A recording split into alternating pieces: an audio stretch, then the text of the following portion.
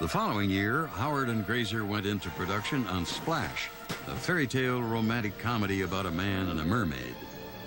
Ron, who had proven he had an eye for young talent, began his search for the ideal cast. When we were casting Splash, I was a huge Bosom Buddies fan at the time, and I was telling him that he had to see Tom Hanks. I went in and read for Ron, and he put me through about a 20-minute audition process. I don't know how it happened, but 24 hours later he called me up and told me I had the part, and literally my life was changed forever. Splash starred television actor Tom Hanks opposite Daryl Hannah and John Candy. Ron was concerned about directing a big-budget feature that involved demanding underwater sequences, and true to form, he dove right in and faced the challenge. He was no pretender to the throne. He wasn't doing it to see if he could do it. Ron had already directed so many things and always been thinking about everything so much as a director that I felt as though I was already in the hands of a guy who was an accomplished filmmaker. I love you, Madison! Go!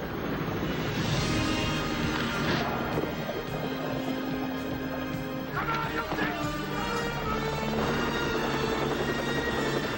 Madison! Though the underwater scenes were visually compelling, it was the heartwarming romance between Hanks and Hannah that captivated audiences.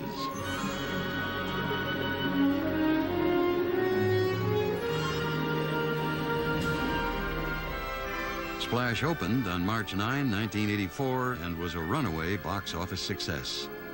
At the age of 30, Ron Howard had joined the ranks of Hollywood's most sought-after young directors. He was on a roll, and there was no turning back.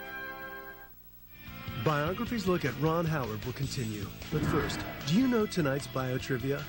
Ron Howard was a contestant on what popular 19th... Handpicked by 20th Century Fox to direct Cocoon. Action! A film about a group of senior citizens who stumble on a fountain of youth created by extraterrestrials. Cut! Excellent. Okay, print that. Cocoon starred veteran actors Jessica Tandy, Hume Cronin, and Don Amici. And although the special effects were central to the plot, Ron strove not to let them overshadow his storytelling. Coming with us, Bernie. No. I came to say goodbye. I just wanted to tell you I hope you find what you're looking for. Rose is gone, Bernie. Why stay?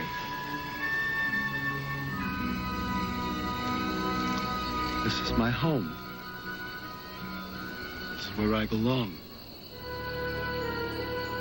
It was kind of a tough transition, going from child actor to adult director. But I looked up and I saw him up here setting all these shots on this Chapman crane and so confident and so sure of himself and knowing exactly how to do it. And I said to myself, the kid is a director. By God, he's made it. And I felt so good. And even telling you the story, the hair stands up on the back of my neck. In August 1986, Ron and Brian Grazer solidified their partnership and formed Imagine Films Entertainment Incorporated. In order to raise operating funds, the new company went public on the New York Stock Exchange, where thousands of eager investors bought shares in a man they had trusted for years, Ron Howard. He's uniquely intelligent and he's tough. He's not an easygoing guy. He's calm, but he's not easygoing. He is very competitive. But it makes for a very good partner to have someone that has the embodiment of all of those strengths. Though his next film, Willow, was not warmly received, Ron had much more on his mind than the ups and downs of his career. 2 years earlier, Cheryl had given birth to twins, Jocelyn and Paige. And on April 12, 1987, the family welcomed a son, Reed. Reed, go see Dad. Not yet, Bryce. Wait, around here. For his next project, Calendar photo. the father of four decided to tell a story about a topic very close to his heart. Simply titled Parenthood, the film was a playful portrait of American family life and featured an all-star cast, including Steve Martin and Mary Steenburgen. Hey, what do you say later? When the kids are asleep, I wear this outfit. She's in our bed.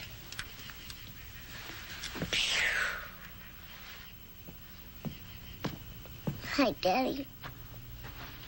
What's the matter, honey? You don't feel so good? You feel like you want to throw up? Okay. Gil, oh my God, oh Taylor, baby, oh sweetie, oh. Gil, why are you just standing there? Oh, sweetie. Waiting for her head to spin around. You'll be all right. You'll be okay. Parenthood was great because it represented so much of us. And that was really an American family, and it was seen through the eyes of Ron Howard. But by 1989, Ron had been working non-stop for several years and feared that his home life was suffering.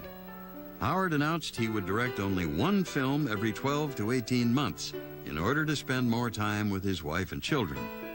In certain ways, my dad is more involved with my day-to-day life than my mom, because he's so conscious of the fact that he has to work and that he has to go off and film movies. So when he is home, he'll be at my school talking to my guidance counselors, and he's a little gullible when it comes to his three girls. You know, we're always sort of giving him a run for his money. Inspired by his parents' 50-year love affair, Ron brought the same devotion to his own marriage. I think they are soulmates, because it's remarkable that they met each other, and it was just that they just completely clicked. I think they have a good partnership. Like, they go out 3 nights a week to go and see movies together. It's like they're not supposed to do that. They've been married for over 20 years. After the success of the 1991 film Backdraft, Ron took his family to Ireland to shoot Far and Away, starring Hollywood royalty Tom Cruise and Nicole Kidman. It was an important picture for him, and obviously it was an important picture for us. You know, we called it the honeymoon picture, because Nick and I had just gotten married, and, you know, we're off making this great adventure picture, and it was so much fun making that film with him. It's great. Have a look at this. Land, it says. Land? They've got so much of it, they give it away for free.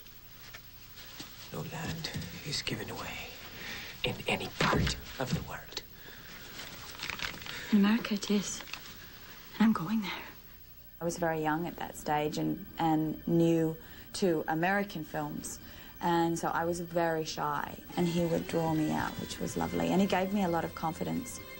The film was loosely based on the tales Ron had heard from his father about his own great-grandfather's participation in the 1893 Oklahoma land rush, and he felt a deep commitment to telling the story.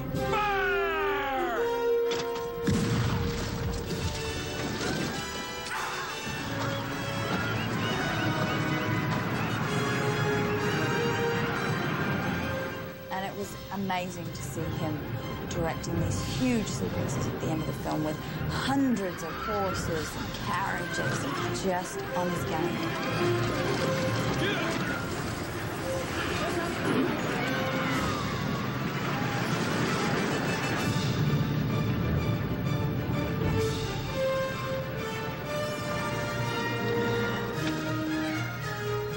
I always think back of what a great experience that was.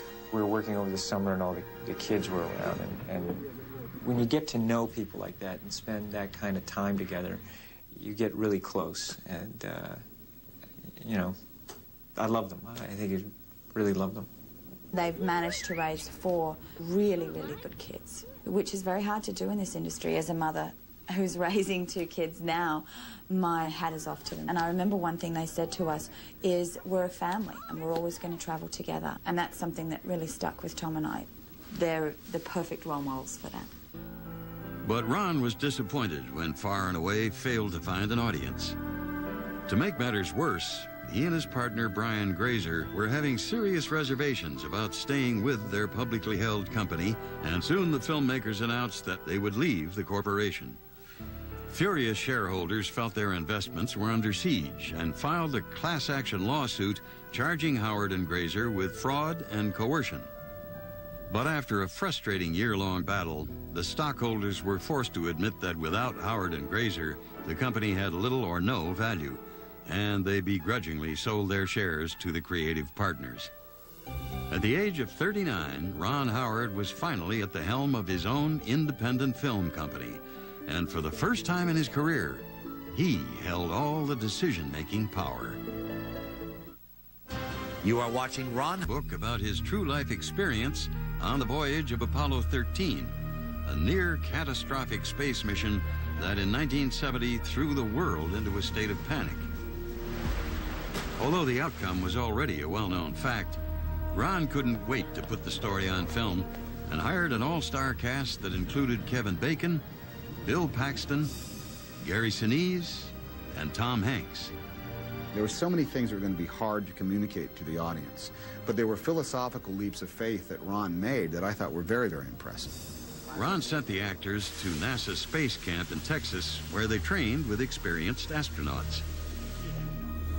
After much lobbying, he even secured access to the KC-135 jet, better known as the Vomit Comet, an aircraft that simulates weightlessness at zero gravity.